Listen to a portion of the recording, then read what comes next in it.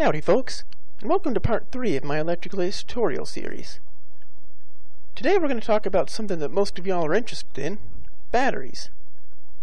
Now for starters, you have your cost-oriented battery. He's the basic building block of this mod, as he's used to craft most other batteries. He has a nominal voltage of 50 volts, nominal power of 250 watts, and can store 60 kilojoules worth of energy. Next you have a capacity-oriented battery. He can store a lot more energy, 240 kilojoules, but at a cost of only being able to provide 125 watts of power at 12 volts. This makes him good for low drain applications, like lighting systems or emergency backup power. On the other hand, the current-oriented battery is great for high drain applications, given that he has 1,000 watts of power. He only has 40 kilojoules of energy though, meaning that you can't run him for a long time. This is similar to an automotive battery, and coincidentally he looks kind of similar, in that an automotive battery is designed to start your vehicle. After that, the engine takes over. If you run the battery for a long amount of time, or keep cranking your car, you know that ends up with a dead battery. Next, you have a voltage-oriented battery. Other than having 200 volts, he has the same properties as a cost-oriented battery. He's good though, because with the extra voltage you can have less batteries in line, which makes them good for, say, compact areas, or if you want to get to a high voltage really quick. Next, you have a life-oriented battery. He has the same electrical statistics as a cost-oriented battery, except he's hardier and lasts longer. We'll talk about battery life later on. Finally, you have a single-use battery. As the name implies, once he's used up, he's dead. He does, however, have a higher power output and higher energy storage than the cost-oriented battery, which makes him useful in some applications, such as maybe a faraway base or power that you very, very rarely use. Now all this talk about energy and power and stuff, and it's kind of confusing, so it might be easier to think of it in physical terms. Here we have 3 tanks representing 3 different types of batteries. The tank on the left represents the cost-oriented battery. The tank on the middle represents the current-oriented battery, and the tank on the right represents the capacity-oriented battery. We can think of the total energy these guys contain as the steam inside the tanks, and as can be expected, the capacity-oriented battery has more steam than the current-oriented battery. Also, we can think of the power output of the batteries as the amount of steam that escapes every time we hit the button. Note that the capacity-oriented battery has 3 pistons on the top, which means a lot more steam is going to escape every button press, and thus a lot more power is going to come out of it. As an example, the cost-oriented battery has some power, while the current-oriented battery lets out a lot of steam, while the capacity-oriented battery lets out a little steam. In addition to a visual representation of power and energy, you can also represent voltage this way. Voltage in electricity is essentially how fast the electricity is flowing. So, a low voltage thing is like a slow moving fluid, and a high voltage thing is like a fast moving fluid. As you can see, given the same hole size, something with low voltage will give you less power or total fluid flow than something with high voltage. You can also think of power and energy in terms of a pipe, with voltage is the speed of the water flowing through it, while current is the size of the pipe. If you want to get more fluid through the pipe, you can either make the fluid flow faster, or increase the voltage, or make the pipe bigger, which is increasing the current. Either way, the total amount of energy you get at the end of the day, or the total amount of water you get at the end of the day, is equal to the types of properties of voltage and current. Or, in our first tutorial, P equals IV, or power equals current times voltage. It's nifty how this applies in real life. So, speaking of energy, let's charge up a battery. As we can see, this little 50-volt battery here needs some energy. So, I've set this voltage source to 50 volts. Let's get him charging. Although he's discharging. Why is this? Well, it turns out the battery is actually 50.2 volts. Remember, 50 volts is the nominal voltage of the battery, or in general the voltage that it tends to hover around. A fully charged battery will be higher than 50 volts, while an empty battery obviously will be 0 volts. Since the battery is 50.2 volts, and this voltage source is 50 volts, by the rule of electricity, it flows from high voltage to low voltage, or the battery drains. So, let's just make this voltage source higher. Something like 55 probably ought to do it. Uh-oh, we're overloading the battery's power limits. We know what happens when we overload stuff in electrical age. Yep, it ends with a bang. So, how can we fix this situation? First of all, let's get another battery down. Since 55 volts was too high, let's try something like 53 or so.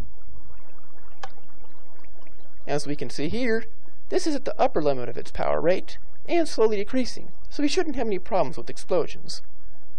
Note, though, that due to the high charging rate, the life is decreasing. Battery life is affected by how many times you charge it and discharge it, and the rate at which you charge it and discharge it. If you charge batteries really quickly, they're going to lose their life really quickly. Something you should probably consider if you need to keep those resources. So, let's talk about, though, why the battery exploded.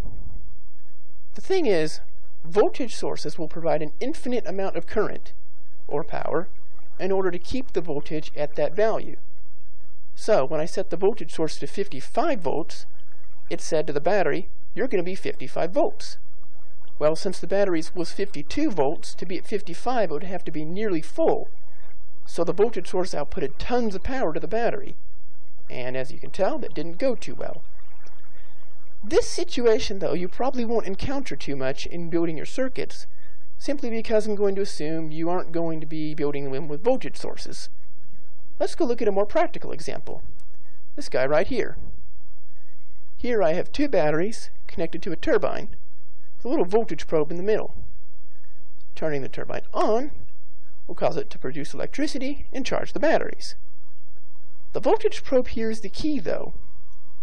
This guy lets you to set a voltage depending on whatever your line is running through. So, right now, it's connected to a signal cable to the furnace, and the signal cable actually lets you control the level of the furnace. This guy says, at 55 volts, produce a 0% output. This means that if this cable reaches 55 volts, produce a 0% output on this signal cable, and shut the furnace down, which is what we want, as we know the batteries explode when subjected to 55 volts. It also says, at 52 volts, produce a 100% output. This means that if the voltage drops to 52 volts or lower, make this signal 100% and kick the furnace on full blast. This has the effect of keeping the voltage on this line between 52 and 55 volts, providing a nice charging rate for the battery. If you want to adjust this charging rate, like lower the power so the life doesn't get reduced as much, you can actually adjust this setting here. So instead of being between 52 volts and 55 volts, it can be between 51 volts and 55 volts. The wider range at the lower voltage means that it will tend to keep a little bit lower, and so the power in gets reduced. Really, this is one of the best ways to regulate your power systems, as too high a voltage leads in exploding batteries. Another interesting thing about batteries, and one that we don't usually talk about, is grounding. Now, not many of the other blocks in this mod use grounding, and it kind of goes unnoticed, except when you mistakenly put a grounding strap on the wrong side of a battery terminal. What grounding really means in circuits is a reference point. A battery goes and says, okay, I have a positive terminal, and I have a negative terminal. Whatever is at my negative terminal, and my voltage, I'm going to output on the positive terminal. So, ground nodes are automatically 0 volts by definition. This battery is 51.6 volts. So, 0 volts on the ground terminal side, or negative side.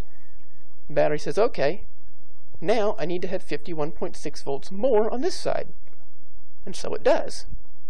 You might notice, though, this battery over here has a negative terminal on a 51.6 volt side. So this guy has 50.9 volts, meaning that this is going to be 51.6 plus 50.9. And so it is. This is a unique feature about this mod, that you can actually connect power sources in serial in order to raise voltages. This also means that since you can have varying amounts of voltage on your power sources and conduits, you don't have to limit yourself to one type of power. So you can charge some of the parts with a 50 volt source, and you can charge some of the parts with a 200 volt source. All you're really doing is putting power in the batteries. This kind of is nifty in the fact that you don't have to have, like I said, transformers, or you can just stack them a whole bunch together. Or if you really want to get creative, you can just make an entire line of batteries and have 50 volt, 200 volt, and 800 volt pullouts. Although unless you use 200 volt batteries, this can get kind of a pain. As you can see right now, these guys are charging just fine. But since I have these voltage probes on here, this will ensure that the batteries don't charge too fast. A handy way to generate your power, and kind of looks cool. Speaking of power, let's time to use it. So, you've got this nice little voltage-oriented battery here, and a 200 volt macerator. Kick them on. You can see he's operating at a decent 190 volts, but the battery's power output is way too high. Overloading things in electrical age, you kind of know what that's going to result in. High temperatures, stress, and eventually that. So, what can we learn about it? First of all, this guy didn't have enough power for the application. As we can see, he only provides 250 watts of power. This macerator, on the other hand, uses 400 watts of power, so we were trying to draw way too much out of the battery. This can easily be fixed by just adding a second battery. As the tutorial map says, adding batteries in parallel increases the total current output.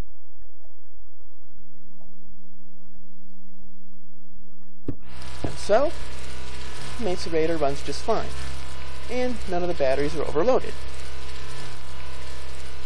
Over here, you have a much more complicated setup.